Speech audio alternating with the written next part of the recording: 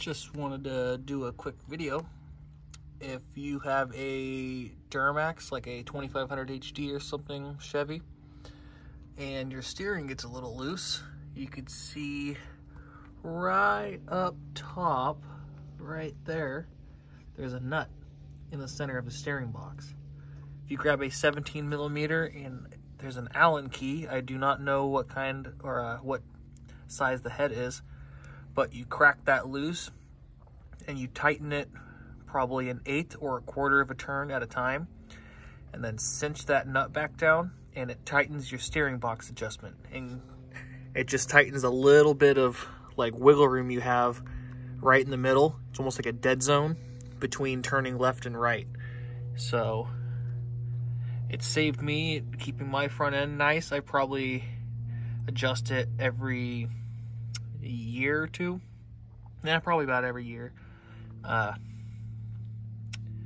yeah, I mean, it's a just quick little thing you can do that I think helps a lot in keeping my truck driving nice. For a crew cab long bed, it still drives, you know, really great, and I enjoy it driving good, and I don't want it to be all sloppy in the steering. So just thought I'd give everyone this tip. It might save you a trip to Les Schwab or the shop for just a basic adjustment.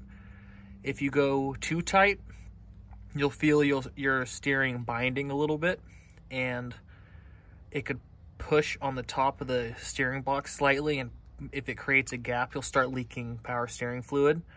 I mean, mine leaks a little bit.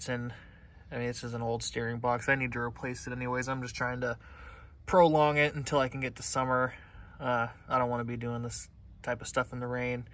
That way I can save up for some extra steering parts, like some new like kryptonite or Duramax or tie rod ends, and yeah, I'll be getting some goodies for it. But hopefully this helps you out.